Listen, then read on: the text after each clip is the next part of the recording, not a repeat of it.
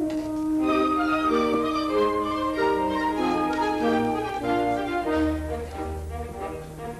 stole the prince and I brought him here and left him gaily prattling with a highly respectable gondolier who promised the royal babe to rear and teach him the trade of the time and ear with his own beloved prattling. Both of the babes were strong and stout and considering all things clever. Of that there is no manner of doubt, no probable possible shadow of doubt, no possible doubt whatever. No possible doubt whatever. But owing I'm much disposed to fear for his terrible taste for tippling, that highly respectable gondolier could never declare with a mind sincere which of the two was his offspring dear and which the royal stripling. Which was which he could never make out, despite his best endeavour.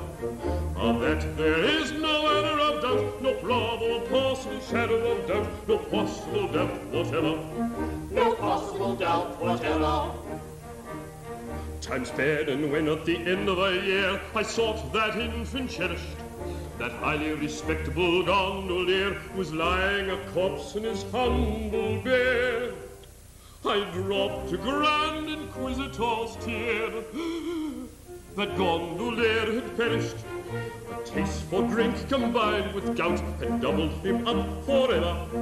Of that there is no manner of doubt, no probable possible shadow of doubt, no possible doubt whatever. No possible doubt whatever. The children followed his old career, that statesman can't be parried. Of a highly respectable gondolier, well, one of the two shall soon be here. But which of the two, it is not quite clear, is the royal prince you married.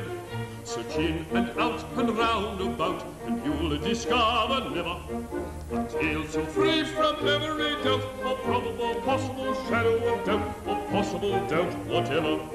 A tale so free from every doubt, or probable